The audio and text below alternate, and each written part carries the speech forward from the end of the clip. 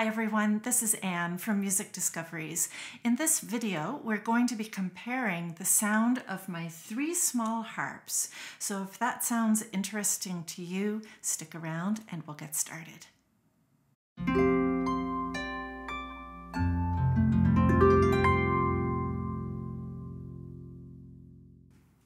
So first of all, let me introduce the 3 harps that are on the list for comparison. We'll be starting with my smallest harp, which is just 19 strings. This harp is made by Waring, and believe it or not, it's made of cardboard. It comes from a kit. I made this maybe 5 or 6 years ago. And it has no levers, but I've tuned it to G major, and I do that simply by tuning my 2 blue strings to F sharps. So this is ready to go in G major, 19 strings. It has very light tension, and also the string spacing is quite generous. I think the string spacing is pretty standard actually, so this one is really comfortable to play. And light, it's so light, I bet it weighs about the same as a loaf of bread. Now, the next harp that we'll hear will be the one back here. This one is a Christina made by Triplett. This one is just 25 strings. You can also get a 26 string model, and it's made of walnut.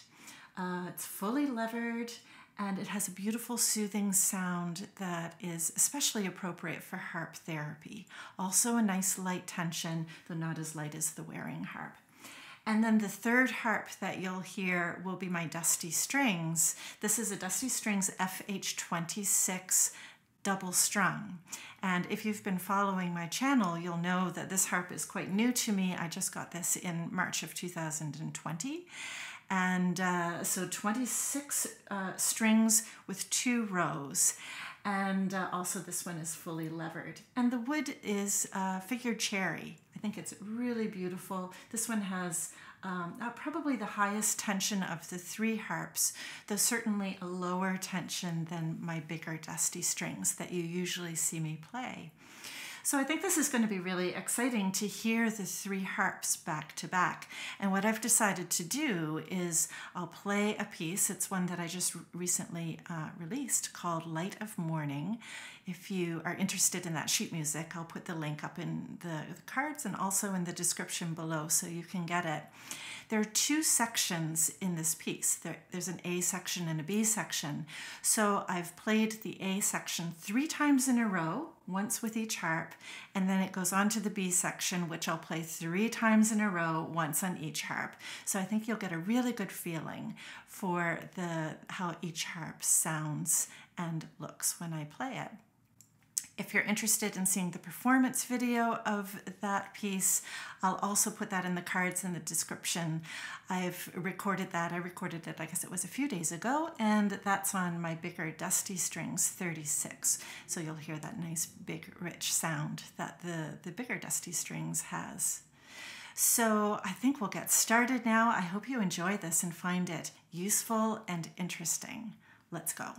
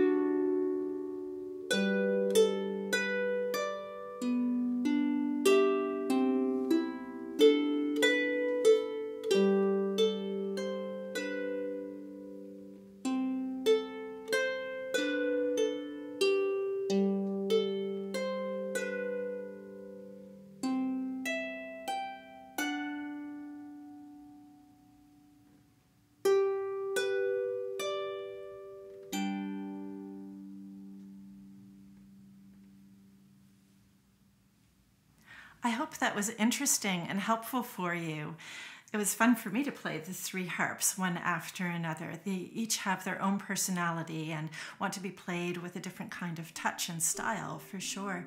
Let me know in the comments if you have any questions or observations. Which harp was your favorite? Maybe you own one of these harps and you'd like to tell us about it. Let us know in the comments. And if you're new to the channel, you might consider subscribing so that you see more of my content.